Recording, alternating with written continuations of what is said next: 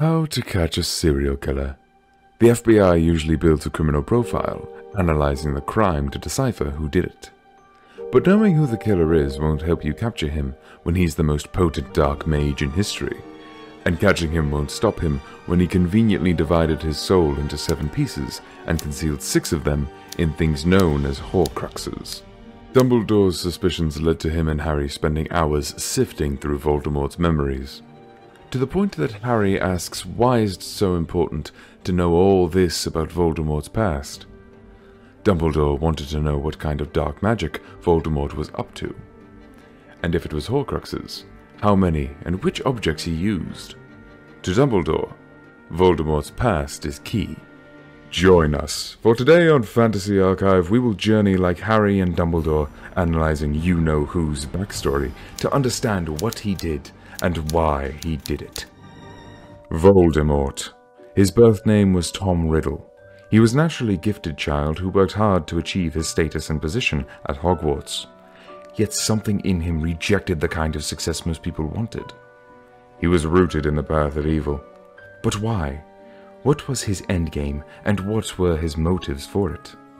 Tom Marvolo Riddle was an English-born half-blood wizard. He was born at Wool's Orphanage on December 21st, 1926, to Tom Riddle Sr. and Merope Riddle Gaunt. Merope was a witch and lived next to the rich and handsome muggle Tom Riddle. Merope had an unhappy childhood. She was abused by both her father and brother. To get away from her home, she pursued Tom, with whom she was infatuated. She used a love potion to make him fall for her, and soon they got married. When Tom Sr. came to know of the love potion, he left Merope while she was still pregnant with his child. At childbirth, Merope dies, but not before naming her son after her husband and her father's middle name, Marvolo. Marvolo Gaunt and Merope's brother Morfin Gaunt were of the House of Gaunt. They were the last known male Slytherin and pureblood descendants of Salazar Slytherin. The family used to be wealthy, but all of it was squandered before Marvolo was even born. They only owned Salazar Slytherin's locket and ring. Later on, Merope sells the locket to the owner of Borgin and Burg. Tom Riddle grew up in the orphanage.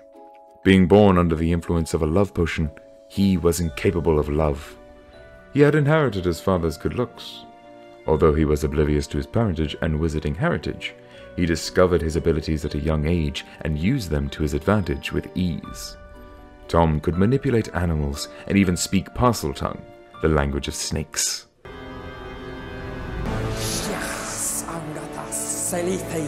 He was clever and talented, yet infamous for being a bully and enjoying hurting other children. He would always keep trophies of his victims, rewarding himself for his acts of unkindness. He was highly self-sufficient, and to be secretive and friendless is what he preferred. He loved being different and isolated. He enjoyed the notoriety he earned. At age 11, Dumbledore visits him and makes him realize his wizarding heritage. Tom's thirst for knowledge and enhancing his skills made him eager to leave the orphanage and go to Hogwarts. Dumbledore was shook. He felt uneasy with his obvious instincts for secrecy, domination, and knack for cruelty. It is at Hogwarts we see Tom's charisma start to show. He was assigned to House Slytherin. His good looks and charm drew the attention and sympathy of the staff. He was known as a handsome, quiet, and brilliant young man with a thirst for knowledge. Tom was elected prefect in the 5th year and was one of Hogwarts' top students. On the other hand, he would keep cultivating his darkness. He gathered a group of thugs who would later become his army of Death Eaters. He would say they were friends, but he didn't really care for them. They were more of his servants committing petty crimes on his behalf. He would also learn dark magic and get acquainted with the process of making a Horcrux. As a child, Tom idolized his father and believed him to be a wizard.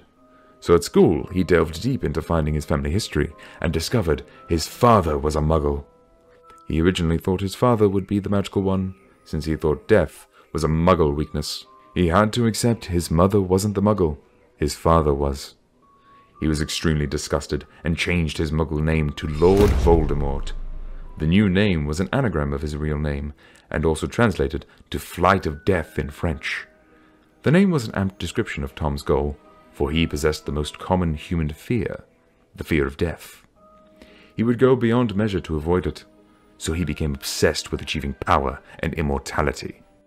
Tom Riddle quickly learned of his connection to Salazar Slytherin. He believed that pure-blood wizards alone were superior. It wouldn't take him long to discover the Chamber of Secrets. Slytherin left it with the intention of purging the school from all those unworthy to study magic, the Muggleborns. He tamed the Basilisk, a giant serpent who caused death to those who looked into its eyes. The Basilisk petrified many, but eventually got Voldemort his first kill, Myrtle Warren. With Myrtle's death, he creates his first Horcrux, his diary. After the murder, Hogwarts was at risk of closing. He knew Hagrid had a giant pet spider, Aragog, and framed him. That summer, Tom met his Uncle Morphin. He learned that his father was not only a mere muggle, but that he also abandoned him and his mother. Tom was disappointed. His hero was a weak, heartless muggle responsible for his mother's grief, and eventually, death. A muggle who, despite being wealthy, let his son suffer in an orphanage. His lack of love did not equal lack of hate. His hatred for his father would only intensify his disgust for muggles and mudbloods. Tom took his uncle's wand and killed his father and grandparents. He framed his uncle for the crime and altered his memory. Tom then took the Gaunt's family signet ring and created his second Horcrux. His search for immortality was set in motion. His goals were now clearer than ever.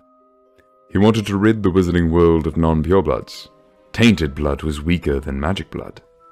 He focused mainly on mudbloods, muggle-born wizards. He spares half-bloods, since he even recruited some for his Death Eater army. The one exception was when he tried to recruit Lily Potter. He would have spared her life on Snape's behalf.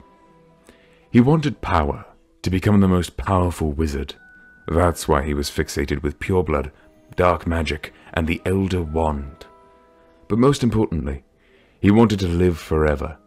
He sought to cheat death itself.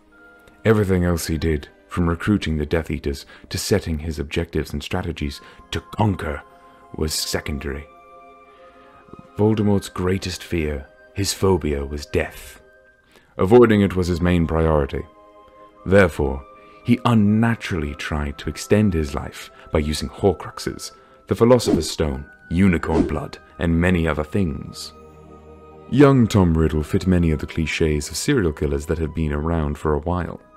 His parents were unhappy, he was a loner, he tormented other children, and he tortured animals.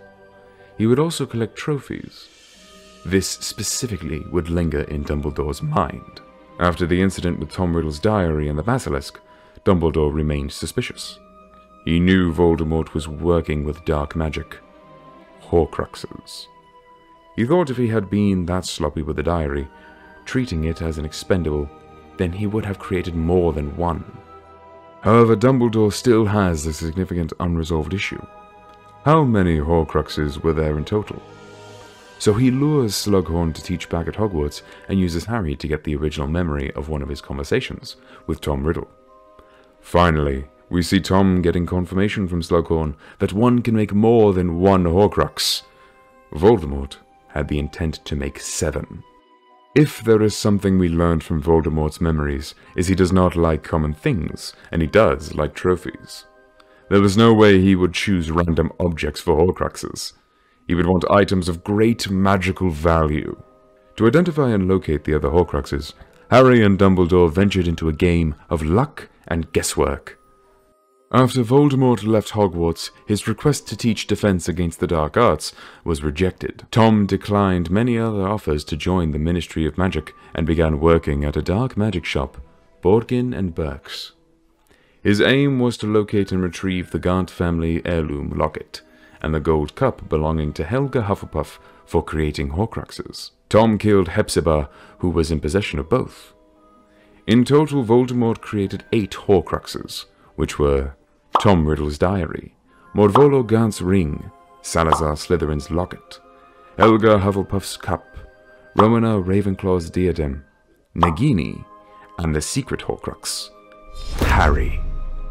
The secret Horcrux was one that everyone, including Voldemort himself, was unaware of.